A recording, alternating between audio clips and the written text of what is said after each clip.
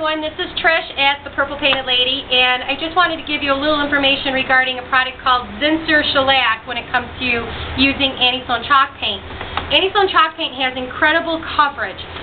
If you reference thepurplepaintedlady.com, you will see a lot of information out there regarding my workshop table that had a very large burn stain, and I used a color called Duck Egg by Anti-Slone in one coat, and it was totally covered and it was beautiful, and there's pictures documenting that whole process.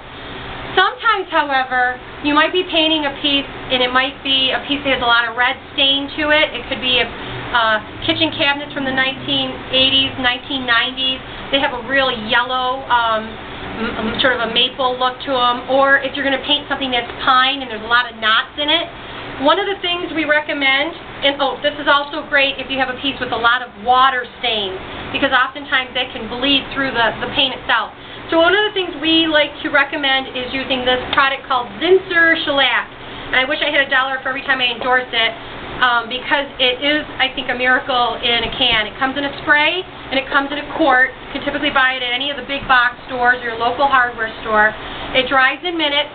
What we often do here at the Purple Painted Lady is we'll take the piece outside, we'll spray it really quick. You want to make sure you get a uniform coverage of whatever side or section of the piece of furniture you're spraying.